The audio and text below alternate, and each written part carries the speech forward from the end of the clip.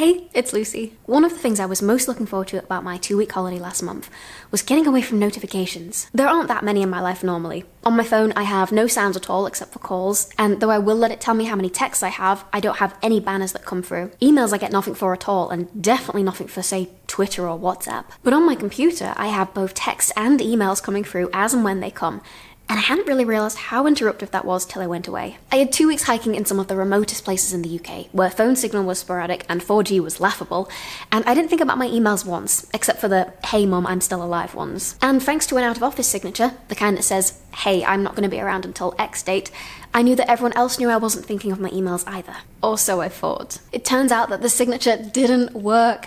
For some absurd reason, it only worked when my laptop was turned on, which is surely the exact opposite point of an email signature. But here's the thing, I had over 200 emails waiting for me when I returned, and of those 200, only 2 really needed to be responded to.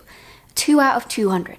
That's 1%. The rest were admin notices, course reminders, seminar notices, spam from journals, and though some of these I did want to reply to, what struck me was how few of these were time critical. So why, I asked myself, do I have my emails popping up at the side of my screen as and when they come through? Granted, there are times when getting emails through immediately has its perks. For instance, a supervisor can meet me right now, or sometimes invigilating jobs come up that are literally gone within minutes. But overwhelmingly, this accidental 2-week experiment of mine showed it's really not necessary. Think about it. You're in the zone, working on whatever task you've set yourself, and you let this pop-up interrupt you at the side of your screen several times an hour. I wouldn't let myself be distracted several times an hour by biscuits or tea, things that are genuinely life-improving and vital, so why do I let my emails do it when there's a 99% chance it won't be urgent? There's several things you can do to help reduce the distractibility of your emails on a Windows. There's several things you can do to reduce the distractibility of emails on a Mac, which is what I use. 1, you can go to Preferences in Mail and select Check for new messages every half hour, every hour, or even manually. 2, you can go to Notifications in System Preferences and change your mail alert style to not show the pop-up banners, meaning you'll still receive emails in real time, but you get to choose when to know about them. Or 3, and I do this when I'm really immersed, just turn on Do Not Disturb, that way absolutely nothing gets through. As for texts, I do like them to come through on my laptop when I'm just chilling, and I can't be bothered changing settings like that several times a day.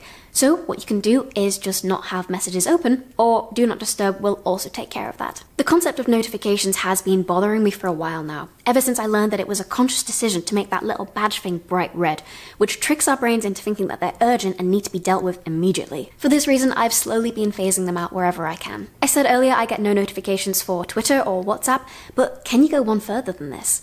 Do I need them on my phone at all? Twitter is just a high-tech time-wasting device, so no, I do not have that on my phone.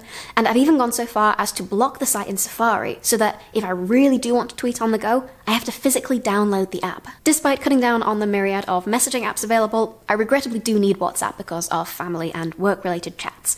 However, no badges, which means that I just get to check manually whenever I'm interested. Facebook I got rid of long ago because I personally got nothing from it, and my only regret is I didn't do it sooner. Thankfully, I've never had Instagram, and though obviously I use YouTube, I tend not to browse it. Reddit I no longer go on at all because I could just lose hours to it, and deleting my Tumblr 4 years ago was nothing short of liberating. With so fewer things to check, or to alert me, or to distract me, my workspace and my life have become commensurately decluttered. If I have a lapse of concentration, I still find myself drifting to distract myself, but now I have a second to catch myself in the act and go, whoa, let's keep working. Streamlining what apps I let into my life has made me feel much more in control of things. I now feel a lot more chilled about not being constantly connected, and it's left me with time to crack on with things that I really want to, whether that's work or side projects, things I never realized I had time for. But I'm hardly an extremist when it comes to productivity, and I'm still learning, so what I want to know is, what are your tips? How do you keep technology working for you and not breaking your focus?